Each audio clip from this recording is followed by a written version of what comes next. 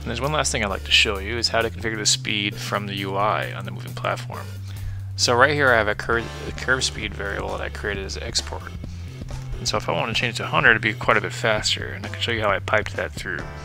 So here at that particular top node, we have an exported variable with a setget on curve speed.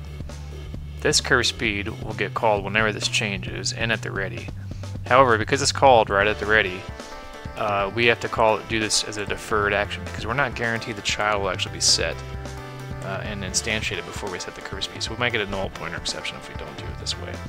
So that's all we have to do. We just have the lower script here handle it as before. I remove the export from this part because we don't really need it in the sub scene. So we'll just handle it from where we actually draw the curve. So this top level scene, you can draw the dots and configure the speed from one handy spot and not have to know what the children are doing. And so that's the nice thing about software engineering is you can pretty much hide a lot of these details. Alright, so let's see what it looks like with a faster speed. Oh yeah, considerably faster. And now we'll show what it looks like with the slower speed.